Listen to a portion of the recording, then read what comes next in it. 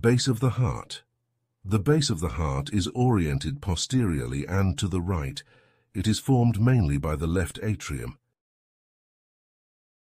Apex of the heart. The apex of the heart is oriented towards the sternum, downward and to the left. Anterior surface of the heart. The anterior surface of the heart, also known as the sternocostal surface, is composed of the right atrium and predominantly of the right ventricle.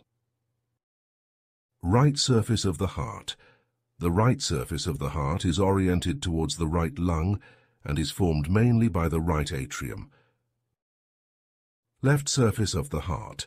The left surface of the heart is the surface that is oriented towards the left lung. Inferior surface of the heart.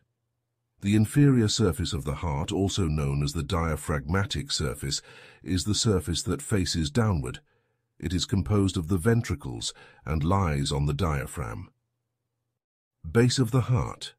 The base of the heart is oriented posteriorly and to the right. It is formed mainly by the left atrium. Apex of the heart. The apex of the heart is oriented towards the sternum, downward and to the left. Anterior surface of the heart.